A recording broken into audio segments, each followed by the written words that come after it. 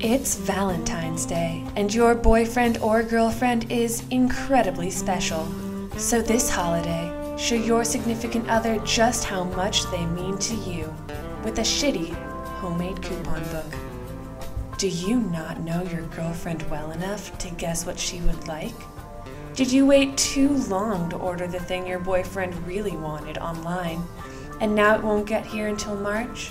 Did you just forget about the holiday entirely? Then the shitty homemade coupon book is perfect for you. With such features as one free hug. Do these normally cost money? And one poem written about you. Oh, wow. The shitty homemade coupon book is sure to make your special someone think long and hard about your relationship.